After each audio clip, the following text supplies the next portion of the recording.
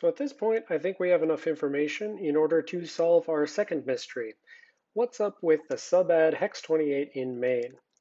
So when we first saw this, it was in our very first example, call a subroutine 1. Main was just calling func, no parameters, no variables anywhere, super simple, but hex 28 was being allocated in main. And we saw this in our sort of virtual debugging session where we said, yeah, there's there's a return address on the stack, there's some undefined stuff, there's another return address. We didn't know enough about what was going on the stack yet to figure this out. So let's go ahead and expand out our view of the stack, fill in the coloring convention that we've been using thus far. And what we see is inside of this function, there's a return address, there's 16-byte alignment padding, and then there's 4 register locations for the shadow store for Microsoft for RCX, RDX, R8, and R9.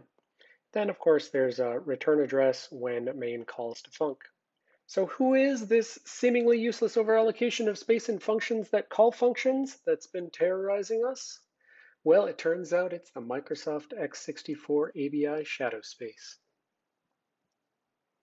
And with that, the mystery machine rolls on and has solved another case. Only one more to go.